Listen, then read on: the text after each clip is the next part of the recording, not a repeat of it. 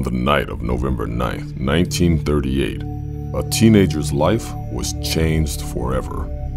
Banished to Aden, deep in the Bavarian Alps, body and mind were shattered in a brutal Aden research facility. 18 years later, Eva Lambros is no longer a teenager, but a wealthy heiress.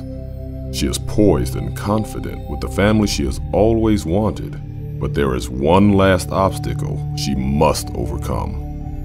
Together with her partner, the formidable Zoe Lambros, they travel to Aden to open a memorial to the hundreds of souls that lost their lives at the research facility.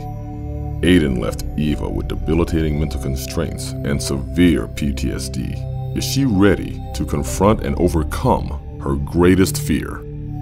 Zoe not only has to contend with Eva's state of mind, but she is also pulled into a mystery that involves a woman's search for justice amidst shocking revelations that reach into the upper echelons of Aden society. Justice for one could have life-threatening repercussions for many.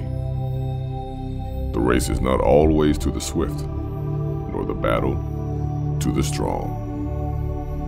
Coming soon